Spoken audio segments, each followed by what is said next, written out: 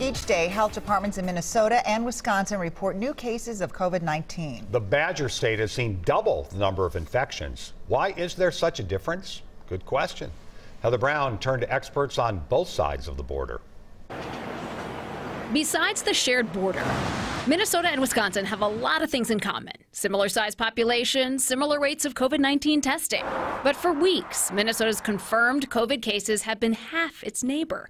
The deaths are about half too. What do we think is happening here? Well, it's a good question. We talked with experts from both states. There could be a lot of different factors. And one could be Wisconsin had COVID-19 earlier. Our colleagues in Wisconsin were among the first to report a case. Minnesota's first confirmed case was March 6th. Wisconsin's was February 5th. But there was only one case for quite a number of weeks there.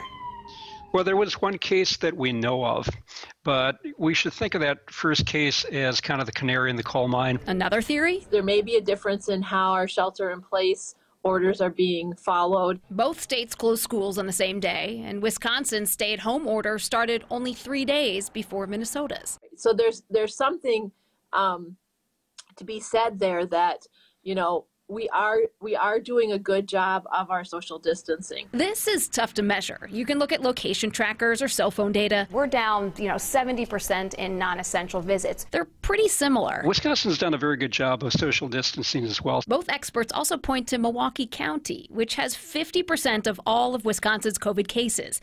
Minnesota's largest county, Hennepin, has 37%. These densely populated urban settings, that may be a piece of what's happening. Milwaukee also has more African Americans per capita compared to Minneapolis and St. Paul. That's a population that's been shown to be at higher risk for complications of COVID-19. I think this really has potentially a large effect if cases end up in areas such as Milwaukee, which we all know has this long history of disparity and access to care. But ultimately, like with many things COVID-19, we're kind of speculating. We still have a great deal of unknowns about this virus. Heather Brown, WCCO 4 News.